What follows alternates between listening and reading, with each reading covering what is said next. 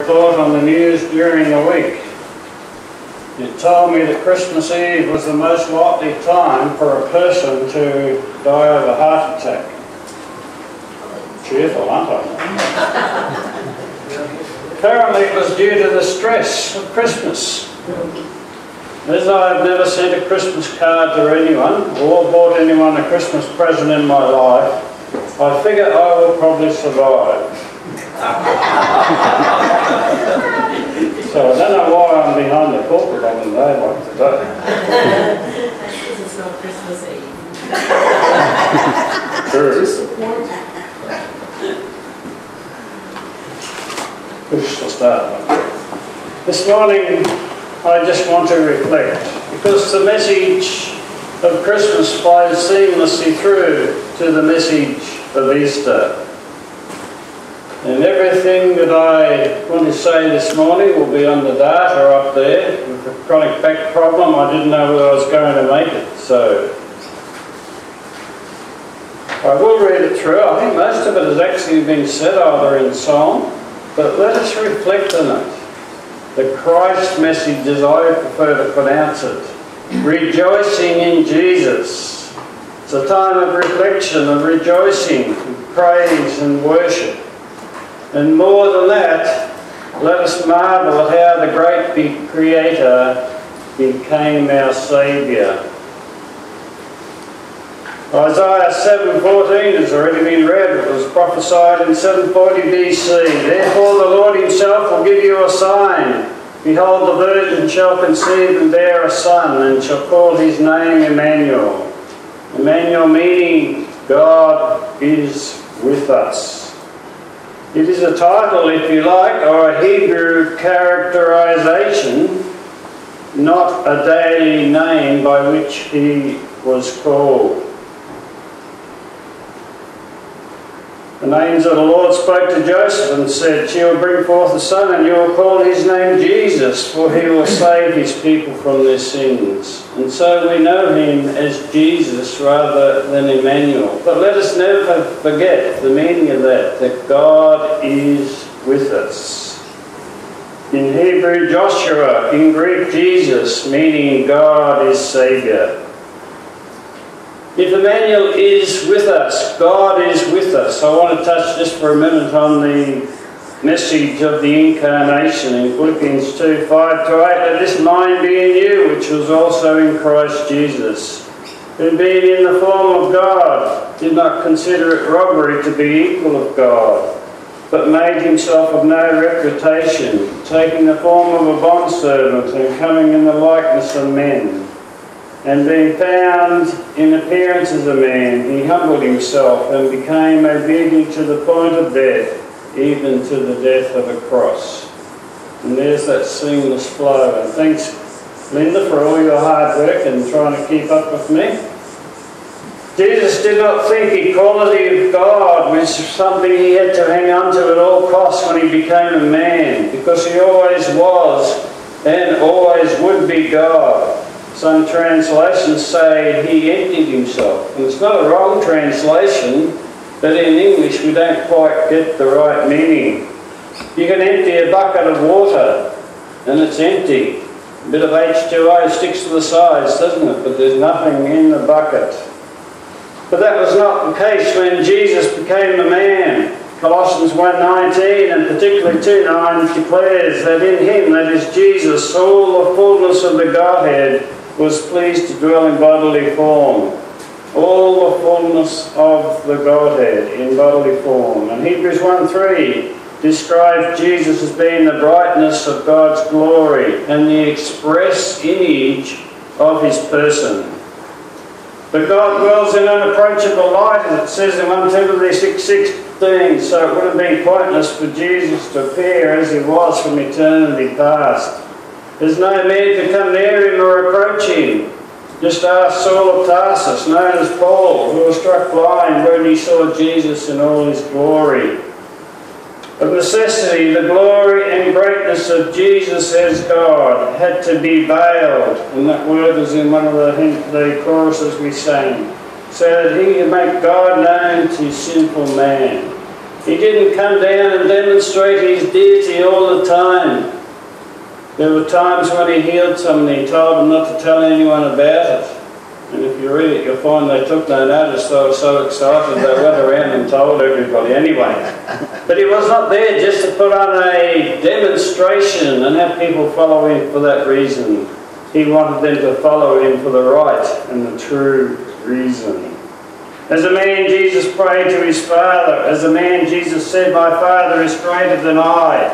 But still as a man, Jesus declares in John 17, "I and the Father are one." He raised the dead, he forgave sins which only God could do. The man, Christ Jesus, was at all times fully man and fully God. Not part man and part God, but fully man and fully God. We go to Isaiah 9, 6-7, and we'll only look at these very briefly, thanks Linda. It says it was written in 740 BC, "For unto us a child is born." Of course, that's a prophecy relating to Jesus. "Unto us a son is given, and the government will be upon his shoulder. And his name will be called Wonderful, Counselor, Mighty God, Everlasting Father, and Prince of Peace." And the rest of the verse relates to the future events. You know, the Mormons and the JWs, John referred to it. They don't like this verse.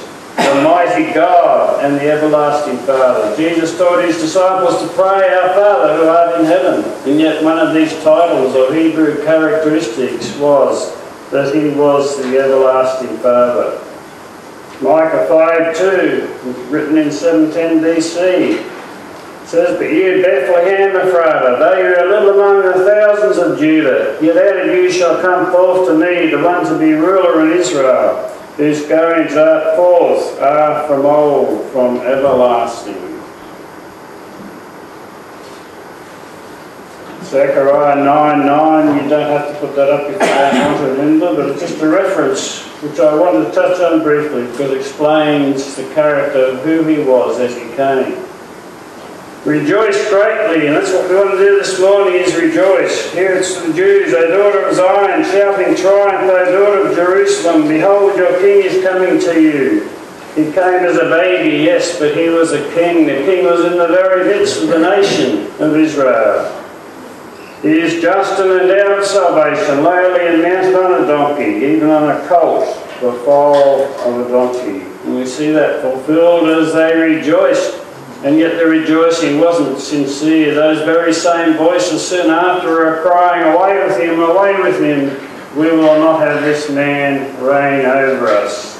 And John referred to that last week in John 1. "He came to his own, and his own did not receive him, but to as many as received him, believing in his name, to them he gave the right to be called children of God."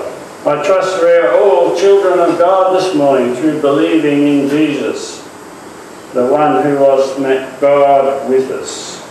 The birth of Jesus was announced in Luke 1, 30-33. Then the angel said to her, "Do not be afraid, Mary, for you have found favour with God, and behold, you will conceive in your womb and bring forth a son, and shall call his name Jesus. He will be great and be called the Son of the Highest, and the Lord God will give him the throne of his father David, and he will reign over the house of Jacob forever, and of his kingdom there will be no end."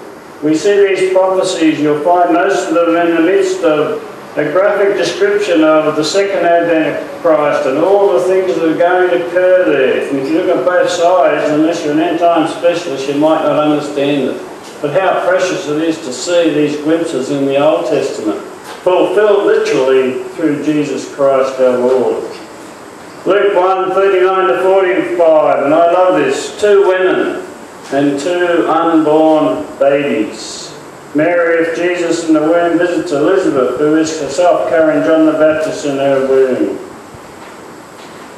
Now Mary arose in those days and went into the hill country of haste to a city of Judah, and entered the house of Zacharias and greeted Elizabeth. And it happened when Elizabeth heard the greeting of Mary, that the babe leapt in her womb. All the mothers here can identify with this. As a mere male, I only know a little bit about it. And Elizabeth was full of the Holy Spirit, and she spoke with a loud voice and said, "Blessed are you among women, and blessed is the fruit of your womb. But why is this granted to me, that the mother of my Lord should come to me? For indeed, as soon as the voice of your breathing in my ears, the babe leapt in my womb. There's the same thing again, but then it gives the reason. The babe leapt in my womb for joy. Blessed is she who believed, for there will be a fulfillment of these things which are told her by the Lord. There is another reference to John the Baptist rejoicing just before King Herod chopped his head off. It's in John 3:29. It says, he who has the bride is the bridegroom. And speaking of himself, he says, but the friend of the bridegroom who stands and hears him rejoices greatly because of the bridegroom's voice. Therefore this joy of mine is fulfilled. Why did John the Baptist speak about Jesus as a bridegroom? Well, there's two references in Isaiah 61 and 62, prophetically speaking of Jesus. I believe there is a yet future fulfillment. He saw Jesus and rejoiced greatly, and yet there was more rejoicing to come for John the Baptist, but we won't go into that this morning. I've written this and titled it, Marvel at This. Ron spoke about this 2 weeks ago. Jesus, the eternal Son of God and the Creator of the universe, conceived by the Holy Spirit, began life as we do, a few cells growing in the womb, utterly dependent upon his mother, ruining her figure, or the baby bump as we looked at a Bible study with Ron the other day, a bit more modern language. Causing morning sickness, but imagine the rejoicing when Mary felt the babe move for the first time. The discomfort caused as he approached full term. The pain of childbirth. Not that I know much about any of this, but the rejoicing when he was born. He fed at Mary's breast. His nappies were changed. The good old cloth ones with the pins that you stick into the baby. I mean the nappy. That's why kids need toughening up these days, because they don't get that early experience. Something like that anyway. But rejoicing when he started crawling and worked for the first book for the first time, playing with his half-siblings, helping or hindering Joseph make furniture. He went to the temple aged 12, but he emphasised that he knew about what his father's business was to be. He became a teenager, a full-grown man, yet we know nothing of this period until his public ministry began aged 30, which is the age at which Jewish priests began to serve. Marvel at the fact that Jesus created Eve. And remember, Jesus is the co-creator of the universe. John 1, Colossians 1, Hebrews 1 and many other places. He created Eve in her womb from Adam's rib. He knew with the full knowledge of God himself that he would enter into the womb of one of her descendants. Marvel also at the greatness of his love, for he did all this in love for you. Yes, you and me.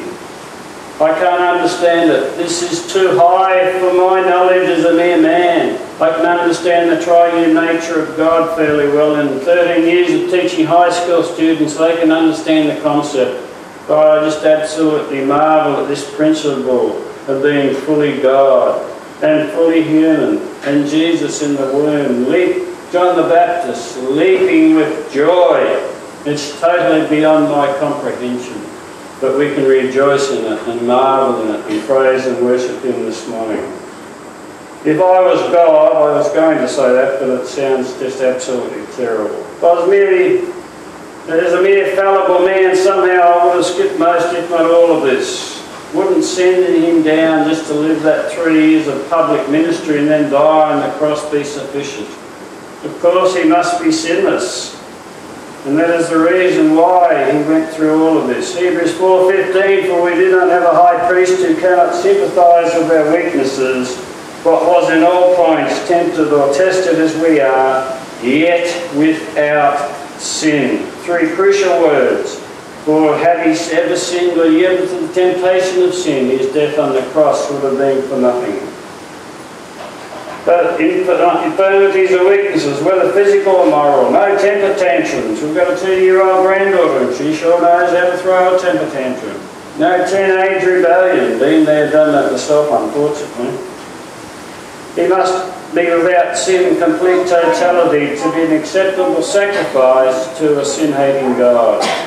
And as conceived by the Holy Spirit, he had no sinful nature. Mary's response is wonderful in Luke 1:46-48. My soul magnifies the Lord, and my spirit has rejoiced in God my Saviour, for he has regarded the lowly state of his maidservant. For behold, henceforth all generations will call me blessed. And it's good to follow Mary throughout the New Testament. Remember, she held all these things in her heart, and I try and imagine what was going through her mind. I can't possibly imagine what was going through her mind when she stood at the foot of the cross and saw Jesus being nailed to that cross. But she made nothing of herself. My soul does magnify the Lord. And she played an important role in supporting Jesus and his ministry. Jesus is born, she brought forth the firstborn son, wrapped him in swaddling cloths and laid him in a manger or a cattle trough, feeding trough. There was no room at the inn. A penthouse suite in Herod's palace would have been my way of doing things, but my way is not God's way. His ways and thoughts are higher than us. Isaiah says so. The shepherds visit Jesus. We've read that this morning, so we won't go right through it. But there was glad tidings of great joy. And suddenly there was an angel and the multitude of a heavenly host praising God and saying, Glory to God on the highest, and on earth peace, goodwill towards men. Heavenly rejoicing and worship go together. As it's heavenly worship, rejoicing and worship, that's what we've been engaged in this morning. The shepherds went home. I wonder if they knew that that little baby they saw in that manger was not only the good shepherd, but the great shepherd and the chief shepherd. These earthly shepherds took care of their flock. They found pasture for them, led them to still waters to drink. And at night the shepherd would sleep in the door of the sheepfold to protect them from all danger. How much more does Jesus, as the good, the great and the chief shepherd, care for his flock? They glorified and praised God, for they had heard and seen of the heavenly shepherd, who was Emmanuel, God with us. The wise men, I nearly said three, we're not told that, but it's commonly put that way, for some time later included in the nativity scene, but bowed down and worshipped Jesus, bearing precious gifts of gold, frankincense and myrrh. And there's meaning in those gifts, though, gifts fit for a king. And Matthew 2 says, when they saw the star, they rejoiced with exceeding great joy. And when they came into the house, they saw the young child, Mary his mother, and fell down and worshipped him. We may not have fallen down this morning, or like my back condition, if I go over time, I will fall down. And if I do fall down, I'm going to worship him anyway, or probably keep on talking, knowing me.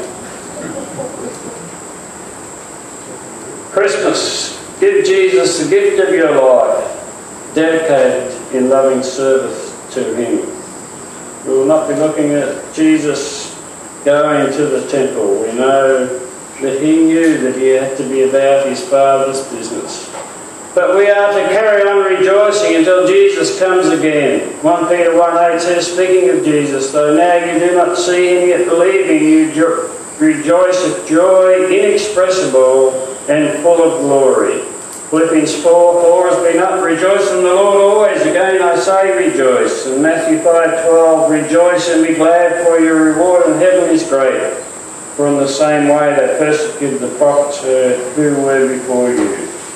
Can you imagine the rejoicing scenes in heaven when Jesus ascended up into heaven to go back to the Father, having perfectly fulfilled the work of redemption on the cross of Calvary?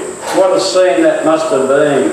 But you can rejoice this morning because that will be our eternal abode, and that'll be our eternal occupation.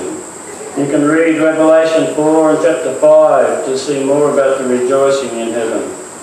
I want to close this morning with an article by Max Lucado. He says, in the title of this small talk, he loves to be with the one he loves. And it's speaking about Jesus.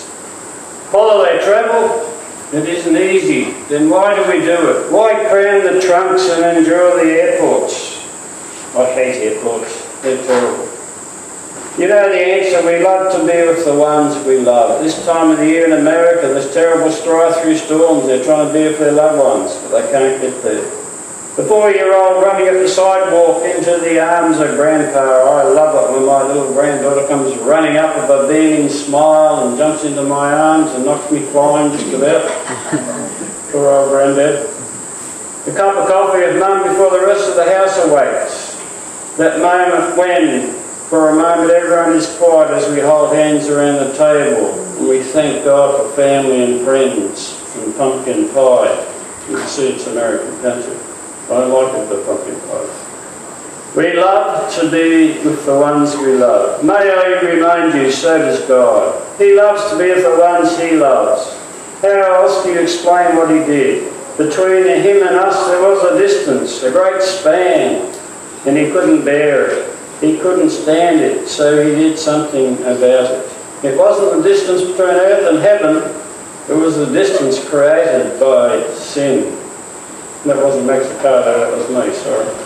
Before coming to the earth, Christ Himself was like God in everything, but He gave up His place of God and made Himself nothing. He was born to be a man and become like a servant, Philippians 2:6 NCV. Why? Why did Jesus travel so far? I was asking myself that question, this is Max Ricardo, when I spotted the squirrels outside my window. A family of black-tailed squirrels had made its home amid the roots of the tree north of my office. We've been neighbours for 3 years now. They watched me peck the keyboard. I watched them store their nuts and climb the trunk. We're mutually amused. I could watch them all day. Sometimes I do. But I've never considered becoming one of them. The squirrel world holds no appeal to me. Who wants to sleep next to a hairy rodent with beating eyes? No comment from you wise who feel you already do. Give up the Rocky Mountains, bass fishing, weddings and laughter for a hole in the ground and a diet of dirty nuts. Count me out. But count Jesus in. What a world He left. Our classiest mansion could be a tree trunk to Him. Earth's finest cuisine would be walnuts on heaven's table. And the idea of becoming a squirrel with claws and tiny teeth and a furry tail. It's nothing compared to God becoming a one-celled embryo and entering the womb of Mary. But He did. The God of the universe kicked against the wall of a womb, was born into the poverty of a peasant and spent His first night in the feed trough of a cow. The Word became flesh and lived amongst us. The God of the universe left the glory of heaven and moved into the neighbourhood, our neighbourhood. Who could have imagined He would do such a thing? Why? He loves to be with the ones He loves. We gathered here this morning and Jesus said, wherever 2 or 3 are gathered together in my name, there am I in the midst. And that will continue right on until we're pulled home to glory to be with Him. John 14, Jesus promised, I will come again and receive you to myself, that where I am, you may be also. I trust this morning you are rejoicing, you are praising and worshipping and marvelling at the greatness of the way in which God brought about salvation. I trust you know Jesus Christ as your own personal Saviour and Lord of your life. May it be so for His sake. Amen. 3 minutes and 10 seconds overtime, Ron. Sorry.